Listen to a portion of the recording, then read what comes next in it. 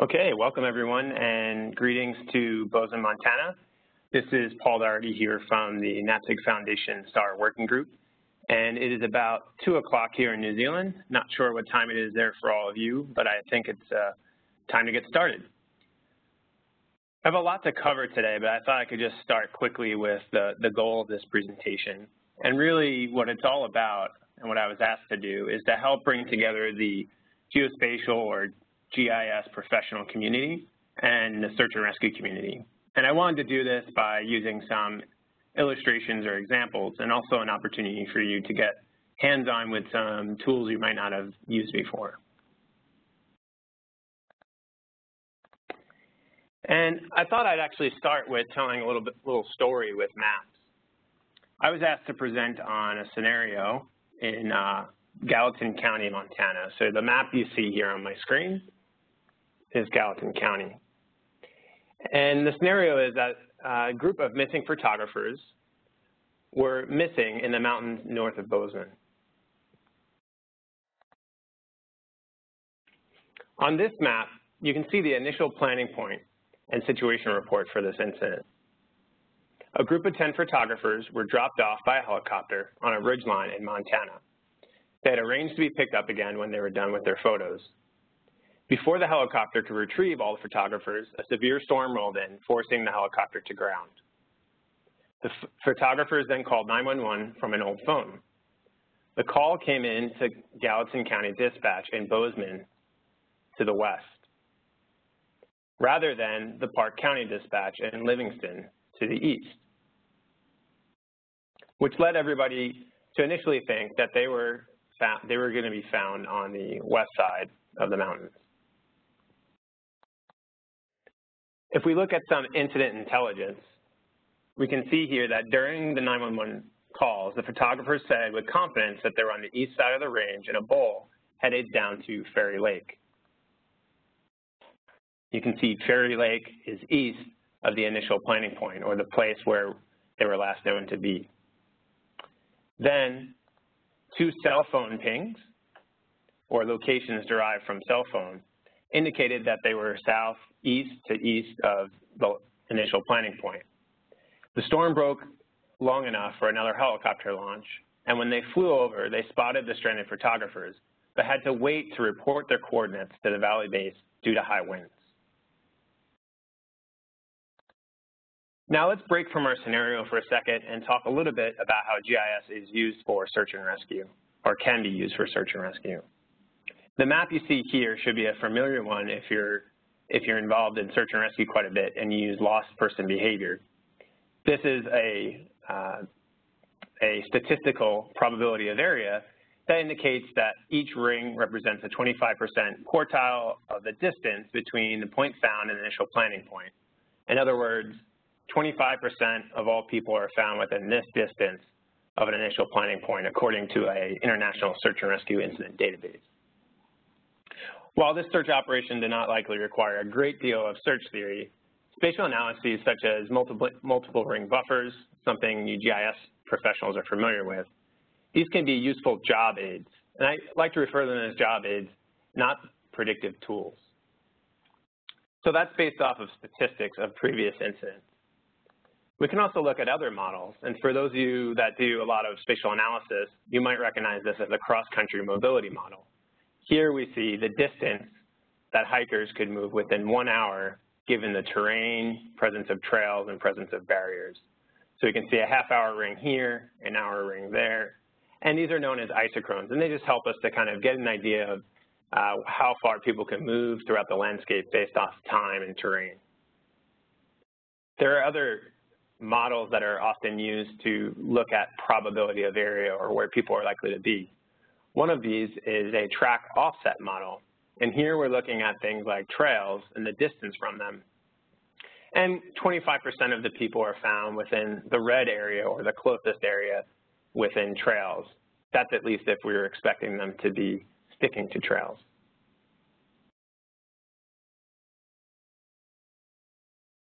Next, we can look at areas where trails intersect stream crossings.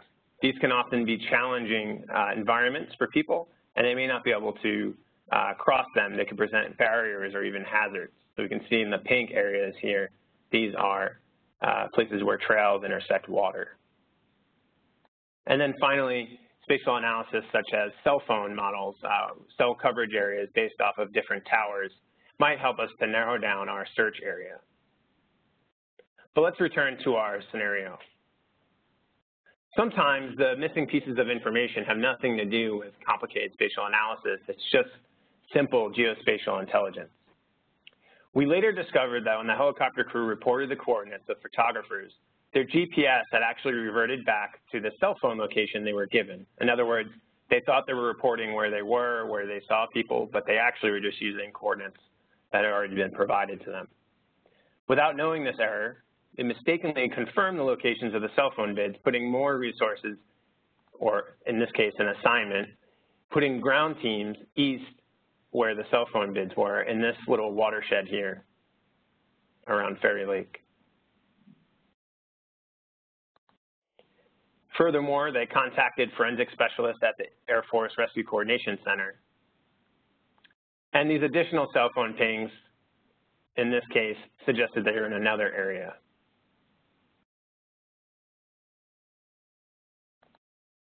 But finally, it's just good old-fashioned common sense that I think helped the photographers survive this incident.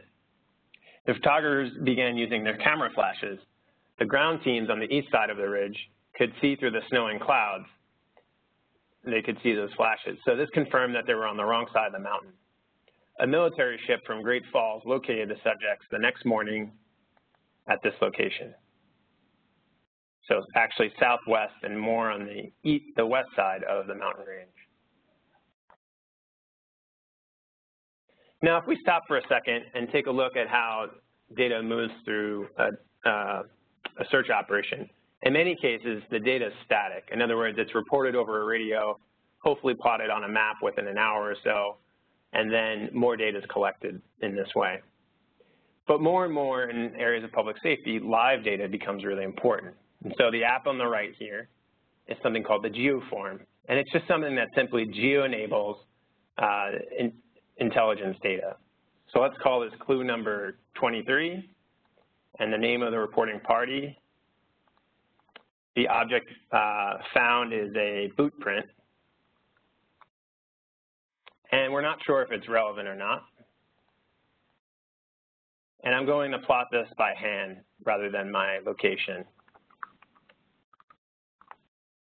I could, especially if I was using a smartphone, attach a photo to this point. But for now, I just want to be able to get it onto a map. So let's say that I'm at Bozeman Brewing Company. Looks like someone's already been there. And I'll submit this entry. Now, this point goes into a database, but it's a geospatial database. And more importantly, it's live. And so this point that I just added will show up on a map anywhere that that map's being seen. There are lots of apps that can do this. This just happens to be called the geoform. But you can see here my last point has been added to the map. And all of you at home watching can use this same app by going to this URL, or you can scan the QR code on the screen.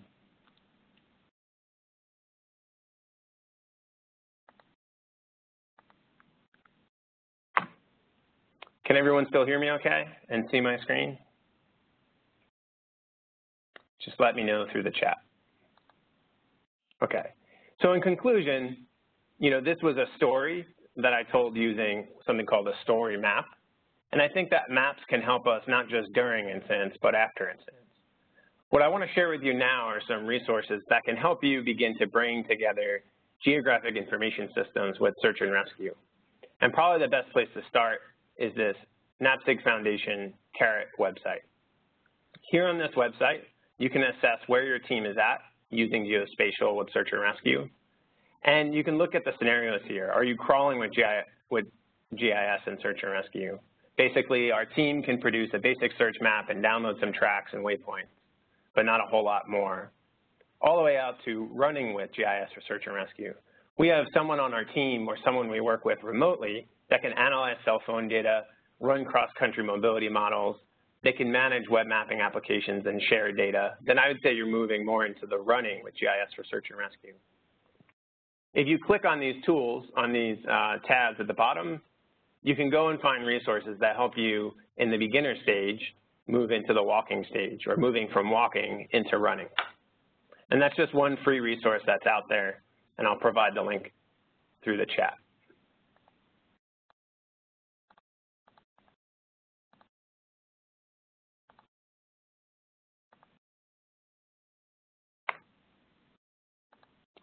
Now, another resource, if you're looking to get started right now, is something we used in our last Search and Rescue GIS workshop. This is called SARGIS 8, and we held it in Washington, D.C. at USGS headquarters. We just used this story map to basically park our tutorials in a place where we can find them and look at interactive demonstrations like this one. So this is a map of Yosemite, and what you're seeing on the map is the distribution of incidents over 10 years of data. This could be a really useful preventative search and rescue tool. So not only do you get the example on the right, what you get on the left are tutorials that will help you get started in creating maps just like this. I also put information in here for GIS professionals who maybe know how to make a map, but they may not be that familiar with search and rescue. So for instance, here is a free training that introduces you to incident command systems.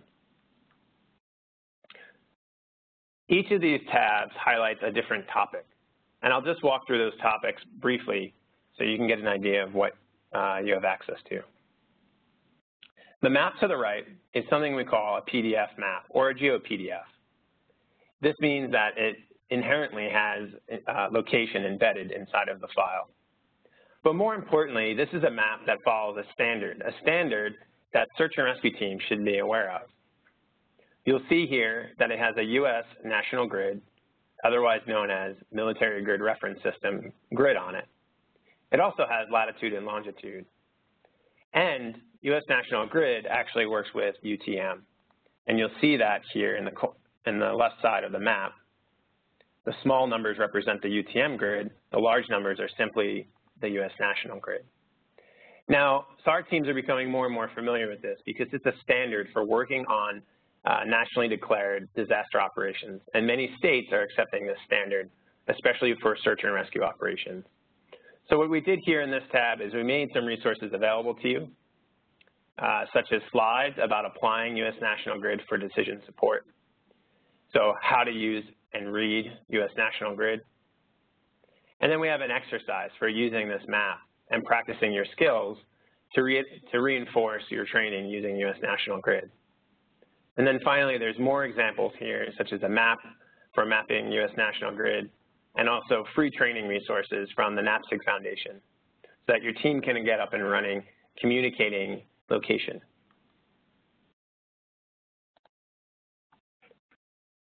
In this next tab, we talk a little bit more about field data collection. Now, field data collection traditionally in search and rescue is done using GPS units. And as a GIS professional, if you want to help a SAR team, you have to know how to work with GPS data. Luckily, this is getting easier and easier, and you can see in another example here, if I have a GPX file, the common file used in GPS units, if you send that to me via email, just with a simple web map, the same type of map that I used to make that story map, I can drag and drop and quickly take a look at these GPX files before I add them to my database. But more and more, as we move into a world of smartphones, we're using apps. And there are a lot of apps out there that do things like live tracking. But I really want to make sure that SAR teams are prepared to document the really important stuff, like where are their clues, so that no information slips through intelligence. And you can practice using that same geoform I showed you in the previous example. Again, there's more slides here on U.S. National Grid and using field operations in search and rescue. Finally, at the bottom of that tab, there's tutorials for how to make this app you see here, the geoform. Next, if we move into the incident command post environment, I think it's really important for everyone involved in SAR to understand the types of map products that could be made for them. In other words, you shouldn't just be using one simple map for search and rescue when you could be using geospatial intelligence tools. One of the simplest ones, created by Eric Menendez of the SAR working group, is the cellular GPS text tool. This is a tool that allows a SAR team to simply send a text to a person who's in distress, and it will retrieve their location and put it on a map. And I encourage you to test this out, because sometimes you have communication with a missing subject, but you can't talk by phone, or they don't know exactly where they are, or they don't know how to give you coordinates. This will walk them through simply clicking on a text message and providing you a map of their location. But there's other tools on here as well, even simple PDF maps, but talking about some of the examples we showed you today, such as this cross-country mobility model created using IGT for SAR. So IGT for SAR, or Integrated Geospatial Tools for Search and Rescue, for those of you that use ArcGIS, is simply an ArcGIS template that Don Ferguson of the ASRC created. And what it does is it has tools that walk you through creating products like this. It's a PDF of subject mobility. I'll make sure that that download link's available to you through this presentation, but I encourage you to check it out if you're a GIS professional, or to contact Don Ferguson directly to learn more about this. Now, it's important to be able to add points to the map, but it's also important to be able to track information. And this is something called the operations dashboard. All it does is allow me to pull in geographic information, but in an intelligent and really a metrics-driven way. So if I want to track the number of clues on my incident, or if I'm doing a post-event damage assessment, the number of assessments, as people add new points to this database, it'll show up here in a simple number format. Or I can do things like see all of the unknown relevancy clues or relevant clues simply by interacting with these charts. So you can see here there's people entering data in from all around the world, but you can see the clues very clearly on the map. We can also do things like live tracking using something called Collector for ArcGIS. But what I'm really interested in is tracking my intelligence, and this operations dashboard is a nice way to do it. Looks like Curtis just uploaded a point from Bozeman, Montana.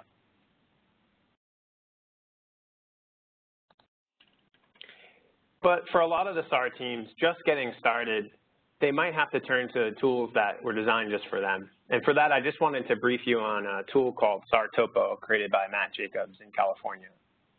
What this is an app that is like the ArcGIS Online tool that I've been showing you, but it's designed specifically for SAR teams that maybe don't have access to a GIS professional. This is a tool that allows you to add layers to a map and simply start mapping by adding things like assignments and point last seen. I encourage you to contact Matt Jacobs directly. He's been really helpful to SAR teams in getting started with SAR Topo, and he provides this software free to SAR teams. There are also other tools you might already be using as a SAR team, such as Terrain Navigator Pro.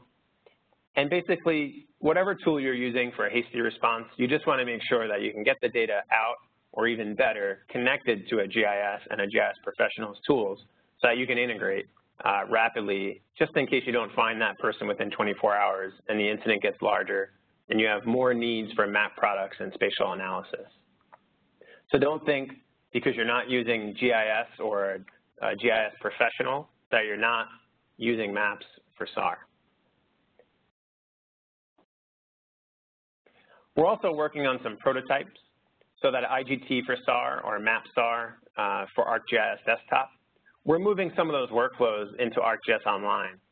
And so now, using a simple web app, we're able to provide tools like quickly marking up an incident area with things like where the person was last seen, or clues, or even plotting an incident command post. You shouldn't need a GIS professional to get mapping and starting to do that, but I'd like to be able to connect to this data set in my GIS. And so this is part of something called ArcGIS Online.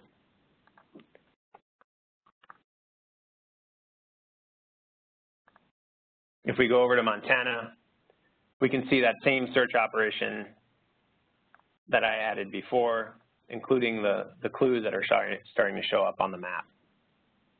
So I encourage you to check out MapStar online. We're looking to get this used more and more and get feedback. And if you're a developer or just a GISer, you can learn more about MapStar online from our GitHub site.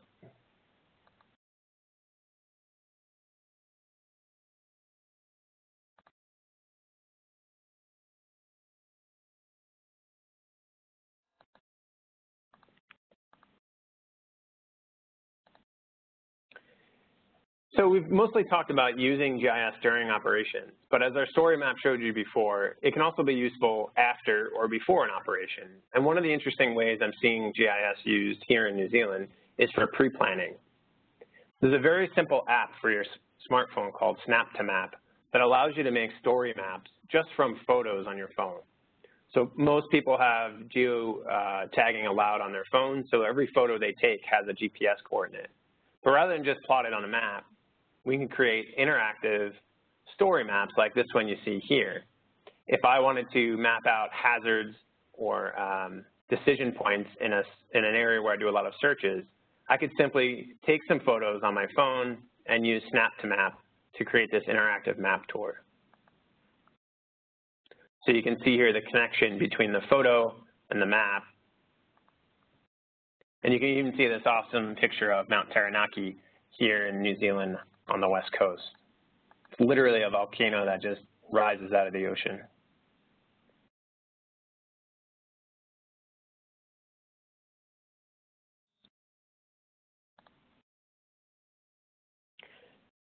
But probably a point that's often overlooked is the vast amount of data that's available to you, especially in the United States, that we would call base data. So up until now, we've mostly been talking about incident data, data that you produce during an incident, but you often need more than just a base map to make decisions. You might have questions about where's the nearest landing zone, or where's the nearest cell phone tower. This concept is known as having your minimum essential data set. And it's a really important concept, especially for you to work with your GIS professional. Because the GIS professionals in your community, especially at the county and state level, they know where all the different data sets are, such as cellular antennas and radio repeaters and the types of vegetation and land boundaries and hazards such as mining. So coming from the wildland fire GIS community, we've adopted this in search and rescue. And it's a concept that's very important for you to understand. And you should have all of your base data with you locally on a hard drive before an incident even occurs. And more, you should have this stored in the web maps that you're going to be using for operations. So there's some examples in here on where to find base data. You have a great one in Montana, but something that's available across all of the US is something called the Highfeld Open Data Site. This is a data site where even if you're not a GIS professional, you can go in and explore the types of information that's been made available by the Department of Homeland Security. So for instance here, if I type in the word tower, it'll take me to anything that matches that keyword. And one of the most important ones now in search and rescue is cellular towers. You can see there's over 24,000 locations of cell towers. So even if you don't know your local GIS professional, and I encourage that you do get to know them, you can start here to begin to investigate all the different types of data that are available to you through ArcGIS Online and the Open Data Portal.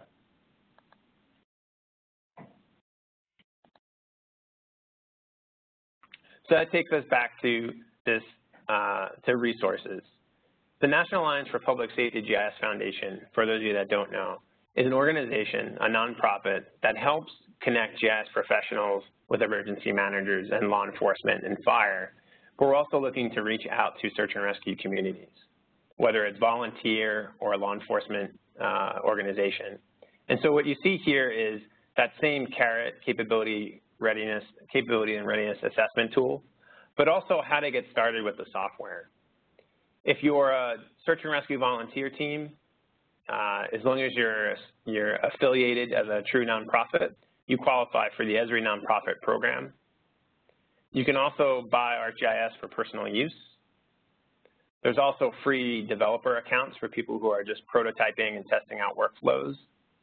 And there's free ArcGIS accounts that you can use for some basic mapping and training. But the most important message, and most of the GIS professionals there in Bozeman know this, is that most government agencies already have access to the ArcGIS software. So please check with your IT or your GIS staff to find out more and see if you can get access before you even begin thinking about spending any money. As far as training goes, you've got some great free resources here. I sent you through the carrot page. Let me also send you this story map.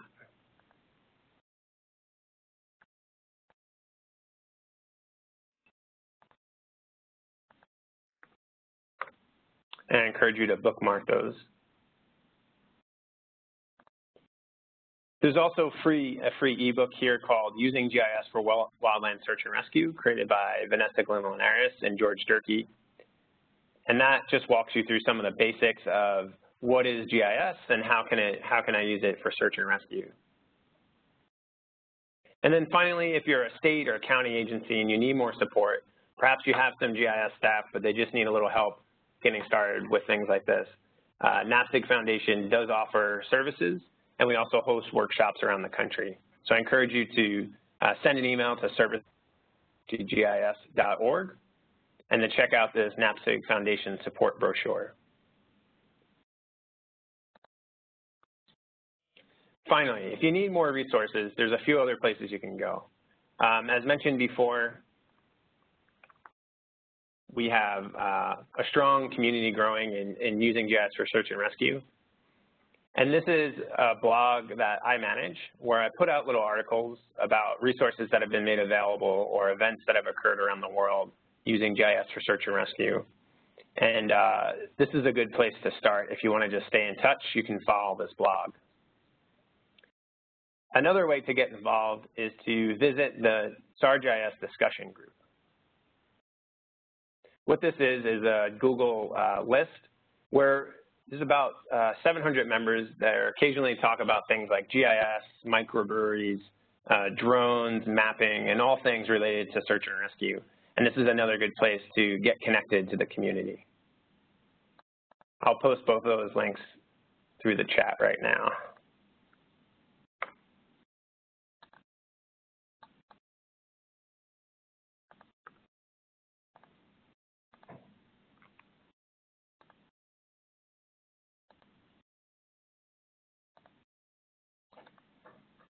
But I thought we could wrap up today with another story. You might be interested in knowing, well, what search and rescue teams are actually starting to take their mapping to the next level.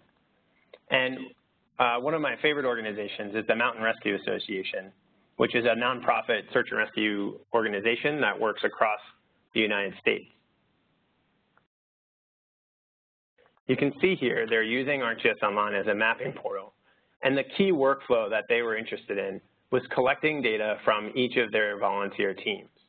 In the past, probably like most of you, after an incident had occurred, someone fills out a paper form and puts it in a shoebox, or hopefully saves it as a Word document somewhere. And then at the end of the year, you tally up your reports, and then you know how many missions you've done and what types of missions. But the MRA, the only way they could handle this was to collect all those shoeboxes and then put them into a giant spreadsheet. And GIS professionals, I bet you're pretty familiar with the idea of being handed a giant spreadsheet and being asked to map it. Well, the MRA wanted to do away with that workflow. They wanted it to be more interactive. And so each of these teams, there's more than 90 of them now, they log into their ArcGIS Online account, and they use ArcGIS Online to collect data. So they do GIS, but I'm pretty sure that they don't even know that they're doing GIS. Here's what they're doing. They're filling out a simple geo form. Here's the mission data entry form for 2017, where they enter in their own unique mission number. They pick their team, the type of mission, and they fill out the various statistics that the MRA is interested in.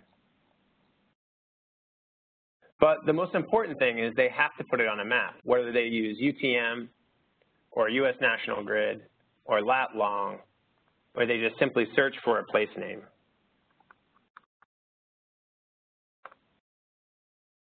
Or if they happen to be out in the field, they can locate themselves. Ooh, I'm not in Auckland, I'm in Wellington. And when they're done, they can submit their mission entry. Once that goes into the database, it's immediately viewable, and it's viewable across a variety of apps. One of them is the Simple Edit Missions app, which allows people to go back and edit missions in case they've got more information. It also allows them to do things like open up the table of all the missions and interactively work with the map and the table to better understand their data. If they'd like, they can filter by just their team or the map's extent, and then they can actually export all their data back to a spreadsheet if they're more comfortable working with the data the old-fashioned way. They can also print really simple maps, do things like change base maps. In ArcGIS Online, you have a wide variety of base maps you can use, including our traditional USGS topographic maps.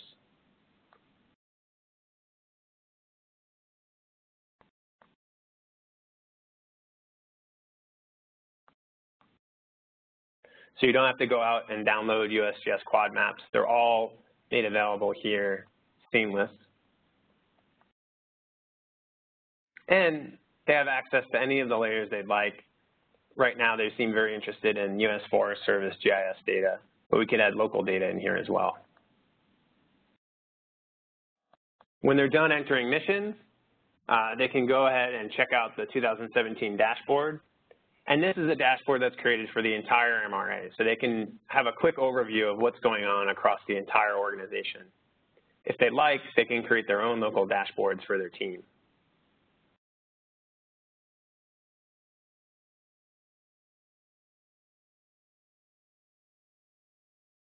So you'll see here that it's loading up the MRA missions database. And in the background, it's going to fill out all of these widgets. We can take a look at the 2016 dashboard and get a better idea of what they've done over the course of an entire year. So you'll see here the most recent mission entered, the mission count for 2016, the number of people rescued, but also other statistics like the most common types of missions and types of hikers that they rescue. They can also see and share the number of volunteer hours with their stakeholders. And of course, like any SAR organization, there's a little bit of competition to see who responds to the most rescues. So it looks like your neighbors down in the Rocky Mountain Rescue Group are quite active.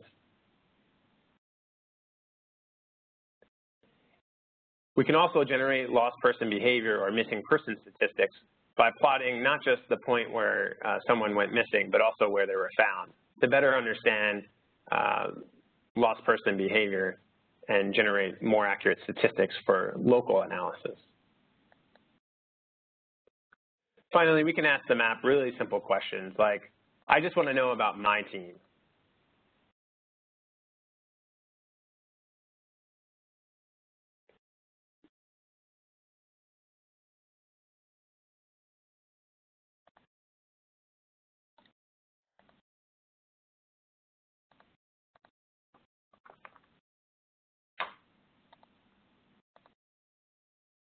So you can see here that we respond to 94 missions, and we've generated over 1,000 volunteer hours over the course of a year.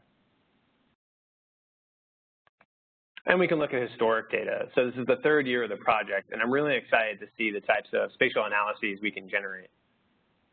For instance, in 2015, we looked at the average response area for a SAR team by connecting all the dots around their response area, and the average was about 7,000 square miles.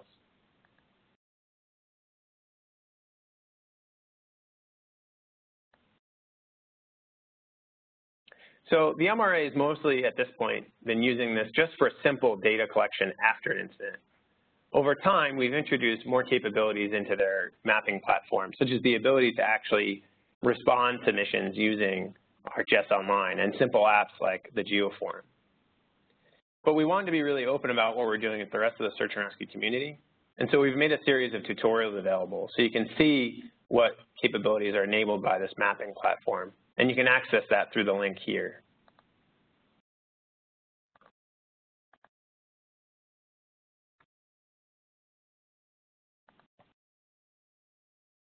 Finally, if you're a search and rescue team and you'd really like to do something similar, we've also made the mission data schema open source.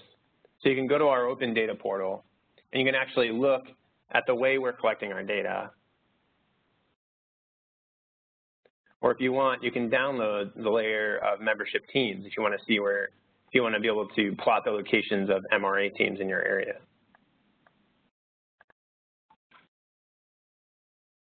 Here's the mission data schema. You can see how the data is collected. And if you'd like, you can download it as a spreadsheet, KML, shapefile, or file geodatabase for you search and rescue people, your GIS people.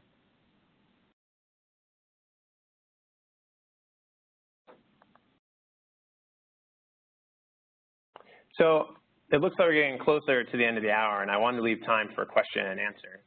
Why don't we go back to our training map, our training story map, and just quickly review. This training story map will walk you through the basics of GIS and SAR with lots of clickable links and things that you can go do on your own. It also walks through field operations, GIS and the instant command post, using GIS to collaborate between teams. One of my favorite topics, pre-planning and preventative search and rescue. And then where to go next. So I think this is a good resource that you should bookmark, and we'll be updating it as we learn more best practices and when we host our next Search and Rescue GIS workshop event, which, by the way, we usually host in November, and we still haven't decided on a location. So if you're interested in hosting this, we're looking for a home somewhere in the Rocky Mountain area. It'll probably be Denver, but we're open to new ideas. And again, that's usually the first or second week in November, and that's not actually all that far away. So I'd actually like to open it up to questions. I'm not positive that anybody has sent any in through the chat. But what I will do is make sure that Bozeman is unmuted. And if you're able to unmute yourself, we can maybe have a little bit of Q&A. All right, we're unmuted. Great. How's the weather in New Zealand? Would you like to come when it's snowing right now? Well, Wellington's actually been a really, really wet summer, but I was just up in another area of New Zealand called Hawke's Bay, and it was a lot warmer there than Bozeman, Montana. Just saying, we probably have a bed and a computer for you to work on.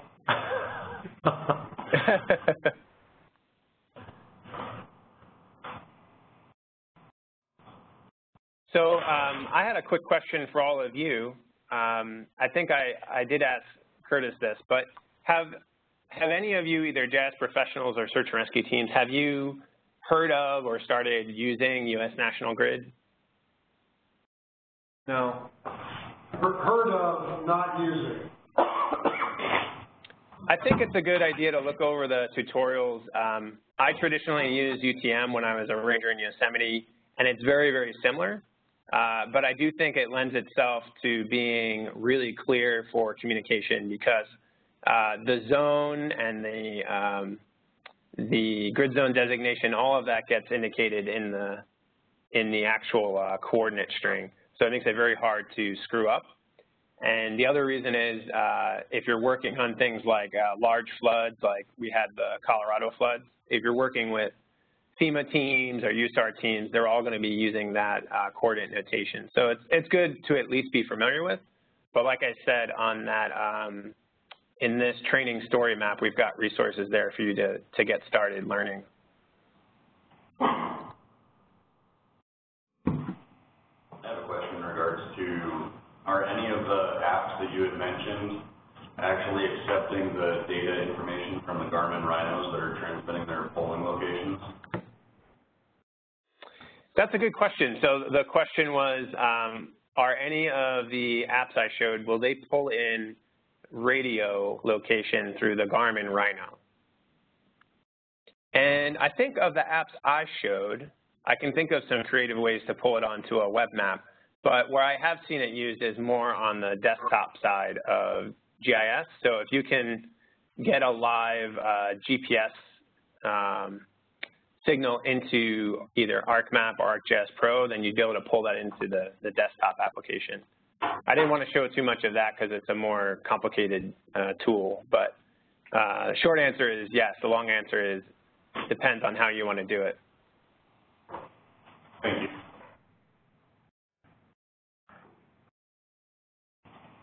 I have a follow-up question to the lost person behavior. I've heard that they're trying to adapt mountainous terrain to lost person behavior. In particular, people tend to be down in drainages. Do you know of any mapping tools that kind of incorporate that?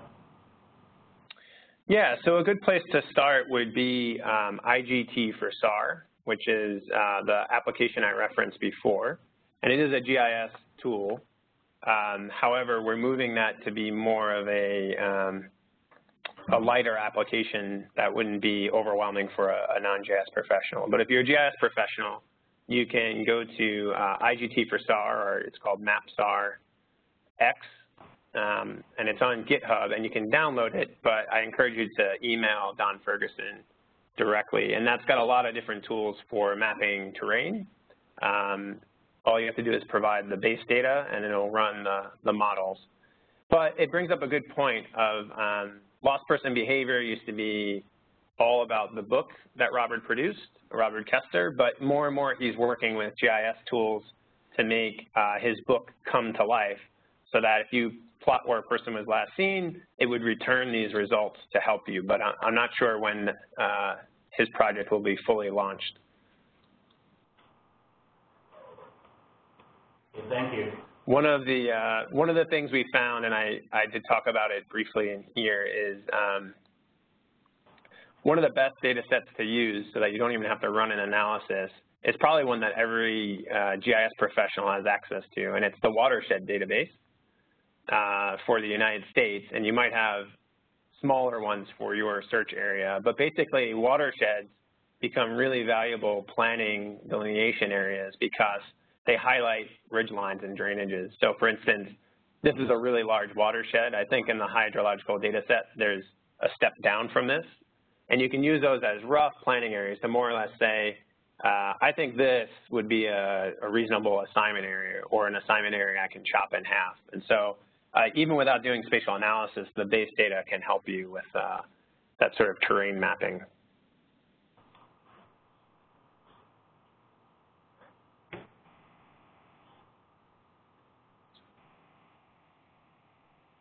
Anyone else?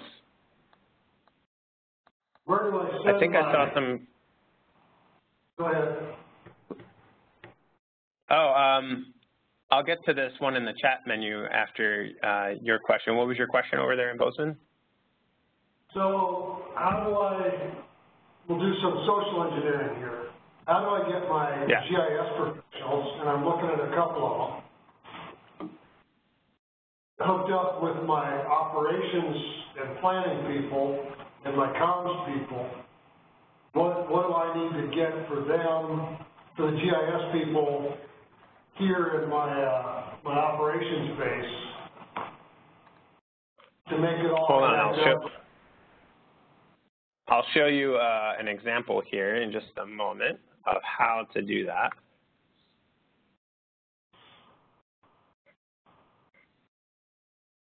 I have a very valuable database which works well on GIS professionals, and it's a map of all the microbreweries in North America. And what I highly suggest is you have a beer or a coffee with your county GIS professional to start. And I think if you just show them what was that? Well played, very well played. I'm only half joking, but I think, and I could probably use some help updating this from 2015, but I think one of the most important things is to just let the GIS people know what you're trying to do. A lot of times you're just saying, I wish are, and this may not be you, but a lot of teams say, I wish the topo maps had the latest trail data. And the topo maps may not, but they might have that data set available, and they might be working on it right now. And so you can work with them just in the simplest way on getting, building out your minimum essential data set. So I think the MED, or the base data set, is the best place to start, because it's the easiest way for them to help you, is just show you where things are.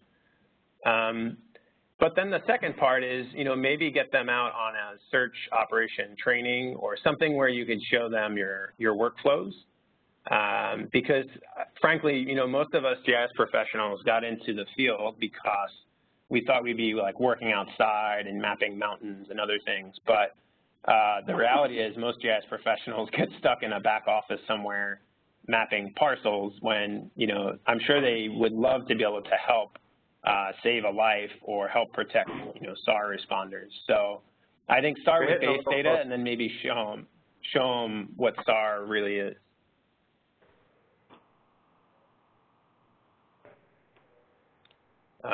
Did that answer your question, or was it direct enough, or?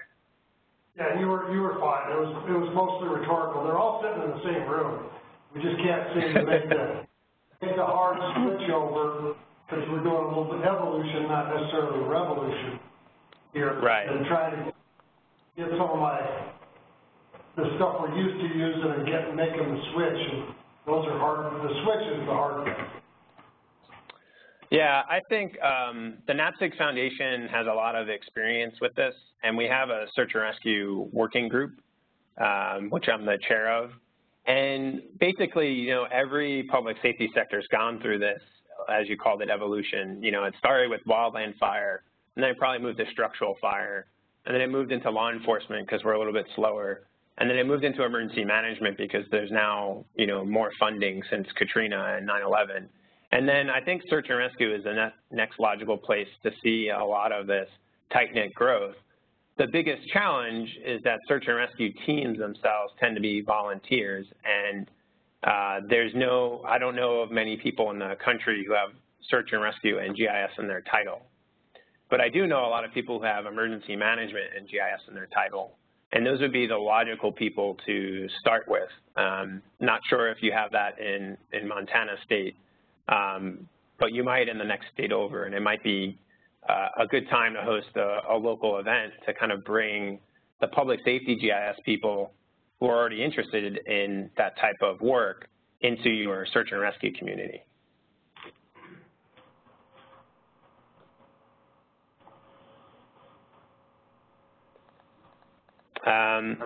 Just because I know that people on our chat can't speak up, we have a question from Michael, and he said, are most of the applications built off the shelf with Esri solutions, or was there a significant amount of customization that needed to be done?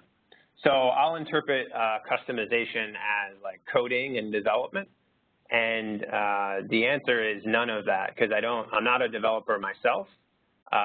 Some of the people on the team are, like Don Ferguson, who is putting together the desktop tools.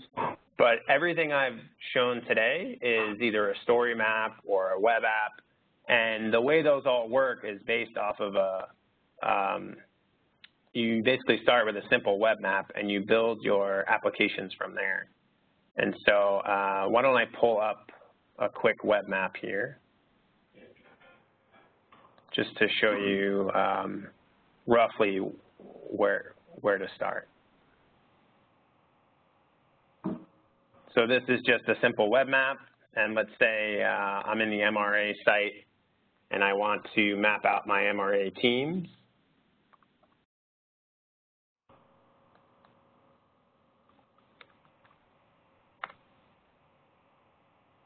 And I want it to be public. I already have a public layer for that. And let's say I want to add something interesting like land ownership. Let me just put land in there. This is called the Living Atlas. I can add things like elevation, or maybe I can look for federal land.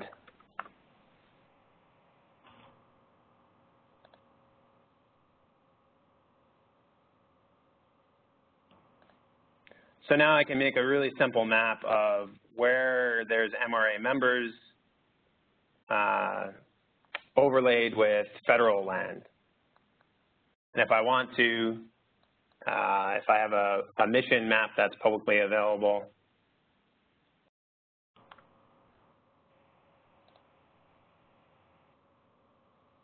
I can add my missions.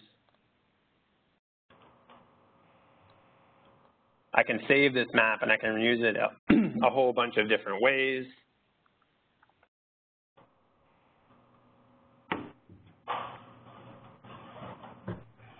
But the web map, as you'll see, already has too many tools for, let's say, if I wanted to send this to my mom, she would be super overwhelmed with all these tools. So what we do is we go from a web map into web mapping applications. And so apps are just really simple ways to make my web map more focused. So if this is a public map, I could simply embed it in a website. That's one way to make it really simple. Or I can create a focused app. So one that I like to use is the public information app. But what I showed you before, what I used to present from was called a story map journal. So basically, each of these apps has like a builder interface. And I'll show you what I mean. So I'm not doing any programming. It's really a matter of just knowing what's there, like knowing what's available.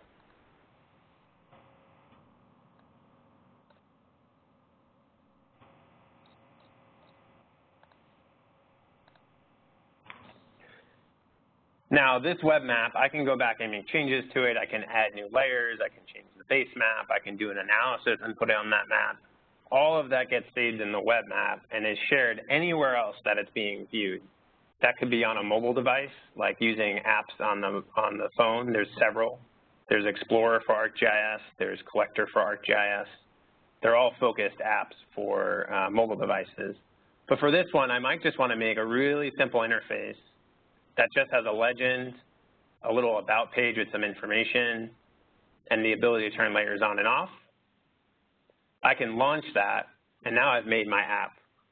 I can go back and do some configuration, but all of this was being done just using a builder. So if you've ever had a blog, or even if you use, I would say, Facebook, it's about as simple to use as that.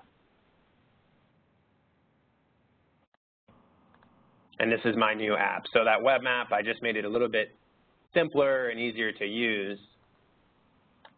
And what we've provided on that training story map is links to tutorials on how to do all of these things. So for instance, that the geoform has a tutorial.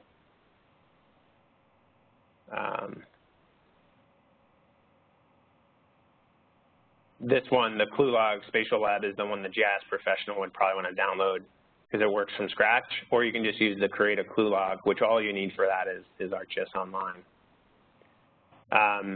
Now, if you're looking for an operational layer that you can use to get started that has most of the things you're looking for in a search and rescue environment, then you just go to MapSAR Online. And if you're already using ArcGIS Online, this will be really simple for you. But what I've done is made the URL for the feature layer, the layer that has all the SAR stuff, available so that you can just publish it from your ArcGIS Online account. So, and I'll just show you quickly how that works.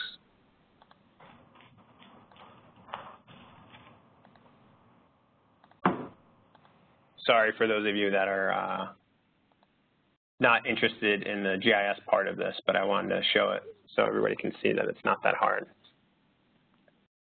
So for instance, now that I have that URL, what that is like a schema, or just basically is the way the database is structured and the way the symbols look. And I can create that in my own organization from scratch. So I don't want any of the data. I just want that really cool MapSAR Online data model. And I'm going to publish a new layer that allows me to begin mapping.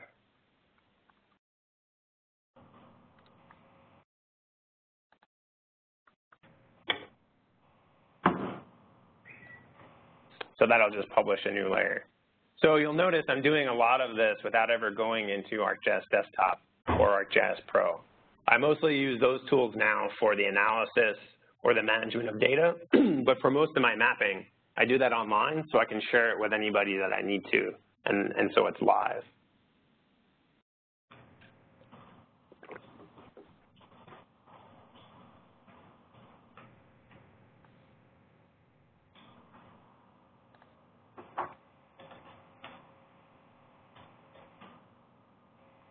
So now you'll see I have the layers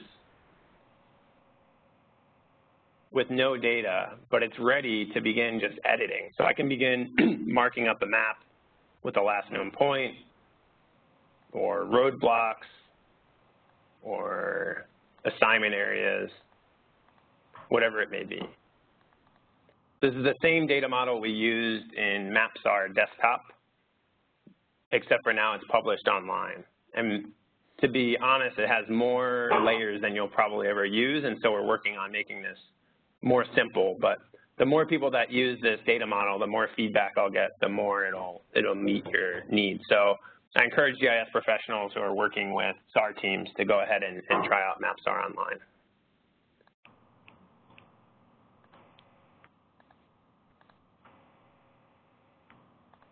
Question. Yep. Is there any easy way to do a map data dump onto SD cards for use in the individual GPS units? So for the planning department to basically say, you know, these are your areas for tomorrow, here you go, the night before, and just hand out the SD cards? Is that integrated? Yep, and that's what Don Ferguson's done with IGT for SAR and John Petter for MapSAR. But even for the GIS professionals who are just using their normal tools, all you would do is, let's see, I don't have any tracks in here, but I just have some points.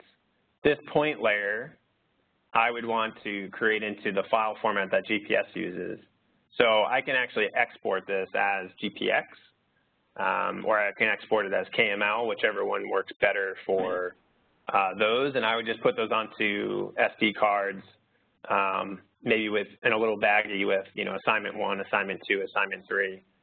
I'd also give them a paper map. I'd also give them an online map or whatever is going to work in your environment, but it is really helpful to have those things just loaded onto your GPSs. More and more, I'm seeing the use of mobile apps. Not just mobile apps that work with ArcGIS Online, but mobile apps, what do I use? GPS, tracker, I think. Let me just see what I use on my phone. I forgot to set up my phone for demo, but I use MyTracks on iPhone.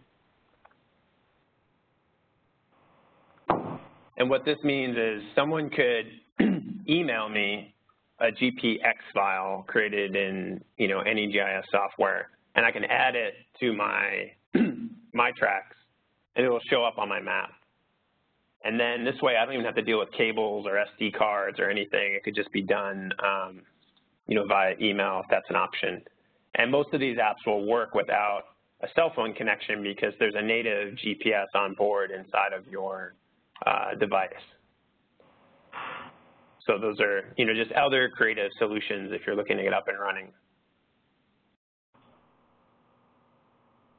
To go off of that, I have a question about live tracking your field assets. Are there any good options that you know have been implemented to track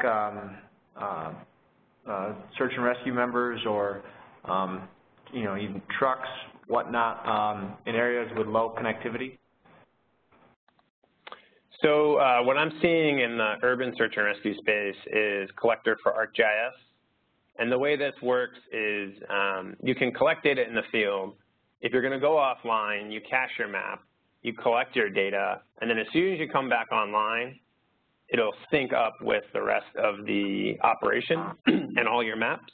If you're not working online at all, in other words, even your command post is disconnected, I know with Android and I believe iPhone as well now, you can sort of what we call side load. So you can connect to a computer and swap files that way while still using the app on your phone. Now that's using cellular devices. There's lots of apps out there, and I listed them on the training that will do things with radios. There's also, I believe the one they're using commonly here in New Zealand is called SARGIS, which works over radio. But, you know, what I'm seeing things move more towards is things like Collector for ArcGIS and Workforce for ArcGIS. And those are all just part of ArcGIS Online. We've been looking into using Collector for ArcGIS for our road and bridge department, and that's one of the hurdles that they have is, sure, you can you know, check out the data, and then when they get back into the office, they can merge it back. But as far as having information live, that doesn't cut it. But there are options for transmitting over radios. Yeah, I've seen Eden Kane, who's actually from New Zealand. He used Infinity mics and ArcGIS, and I think this still works with ArcMap. In other words, you attach a GPS unit or a GPS mic to your radio, and every time you key the radio, it gives a location. And really, you know, think about the workflows where you need this. It's really those high-risk scenarios where you need to know where everyone is at every time. Maybe that's not always what's needed in a search operation, because if you don't manage the data well, then it becomes overwhelming. And you don't want to spend time configuring, you know, live tracking stuff if it's going to slow you down in the actual operation. So I did put some more information in there in the story training map. But I do notice on my end, at least, it's 2 minutes past the hour. What I'd like to do is just close the recorder and say goodbye to our remote attendees, but I'll leave the webcast open for a few minutes so we can wrap up. So for everyone else, thanks for joining. I've posted some links, and for those of you on the NAPSIG list, we'll send out a follow-up email. But the main place to get started is just with this SARGIS 8 basic training story map. That's where most of the links and resources I provided are made available. So I'll go ahead and stop the recorder now.